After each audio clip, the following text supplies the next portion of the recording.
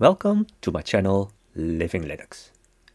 In this video I want to have a quick look at ROCKNIX, which is a fork of Jelos, Just Enough Linux, and it is an immutable Linux distro aimed at retro-emulation for a couple of handhelds like the Powkiddy, Retroid Pocket 5 and Gameforce Ace, and luckily for me also the Racha Rock 5B with the ARM Rockchip RK3588. Now they have releases on GitHub, and well, I also tried a manual build. So you see here version 2025-0303. That is not an official release, but it's my manual build. Now, one of the main reasons why I want to show this is that it has a very performant Vulkan driver for the RK3588. So you can see the Linux kernel is 6.1, so probably the vendor kernel from Rockchip.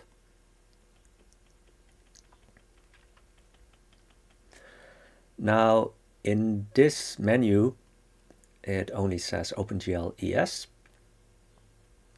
but it also has Vulkan. But I will show you that. And let's see, yeah.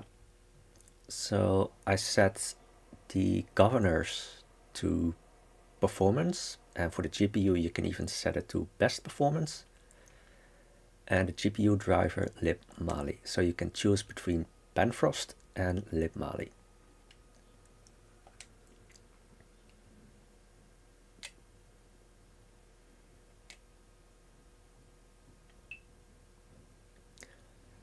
And because it's an immutable distro, then you might have some issues copying games. So what you can do is go to Tools and go to the File Manager. And it will take you to the directory where you can put your ROMs. Well, I don't have Wi-Fi on my Racha Rock 5B, and Ethernet, well, I wasn't able to get that activated. But for instance, if you connect a USB stick, then you can go a directory up, and I think, yeah, one more, and then you can go to media, and here you can see that it found my USB stick.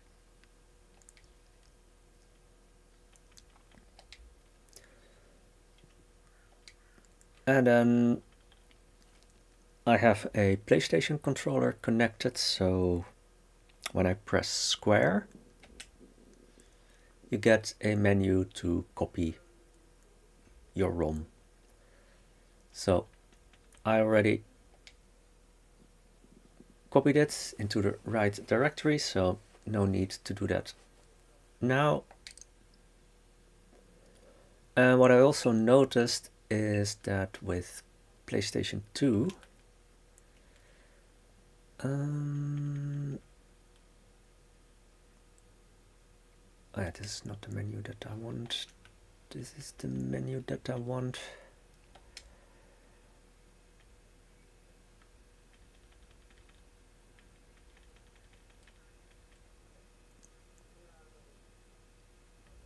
Or at least I thought it was.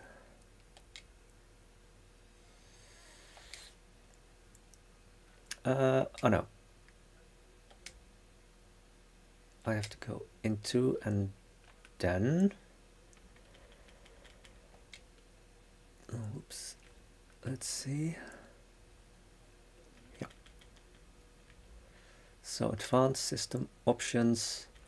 So here you can see that we're using the Vulkan driver, and I've set it to widescreen 16:9, and I don't know if this is because I connected it to a full HD monitor, that it only goes up to 3 times.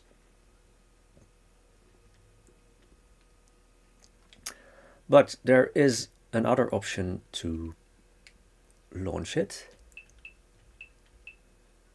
So if we go to the tools, and then we can start AetherSX2 like this, and then we can get to the settings.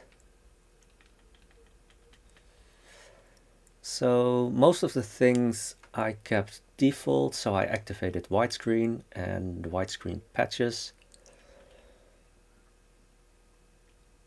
And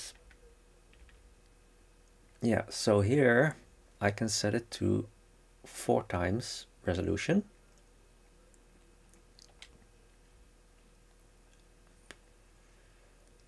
So if I go to ROMs,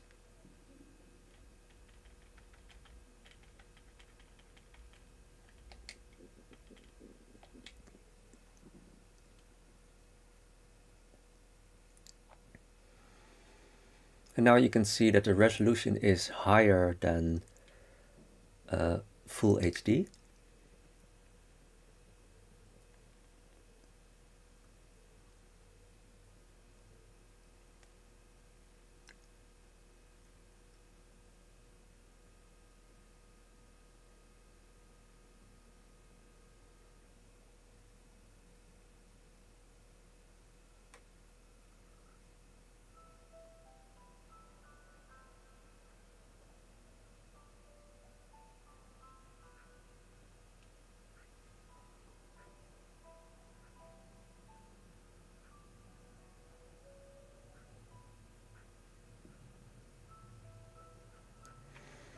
So I think the rendering looks quite smooth.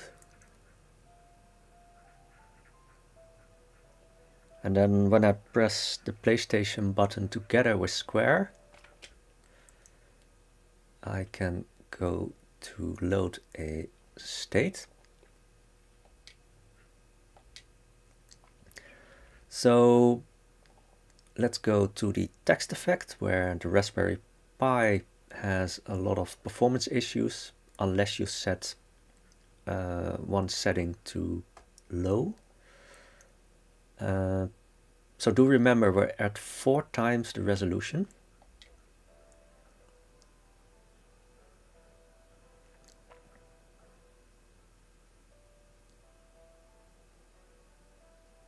So here you can see no problem at all on the Rockchip RK3588 at 4 times the resolution. And the other thing that I usually test is the Demi attack.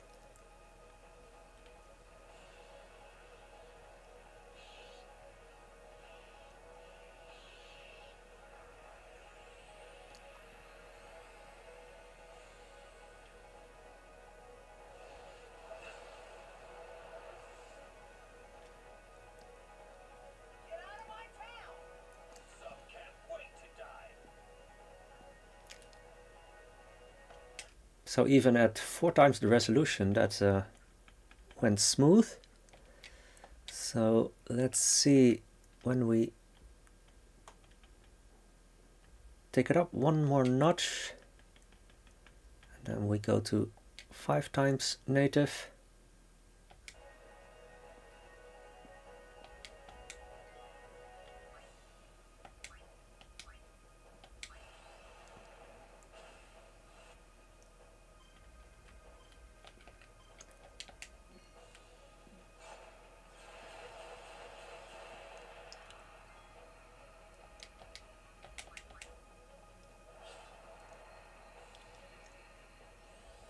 So now when that Demi attack comes, you can see that you have some performance issues. But yeah, I was really surprised to see that I had to take it up to 5 times the resolution to see performance issues with that Demi attack, because from what I remember, previously with the Rockchip RK3588, I already saw that performance issue with 2 times the resolution. So we really have a performant Vulkan driver here, and I don't think the Raspberry Pi 5 is able to match this. And I think now that we have a performant Vulkan driver, yeah, that the Rockchip RK3588 really is the better choice for retro-emulation. And I also hope that we can get RPCS3 running on the Rockchip RK3588 with the Vulkan driver. So not just in Android, but hopefully on Linux, because I think with Linux we can get a bit more performance out of it than on Android.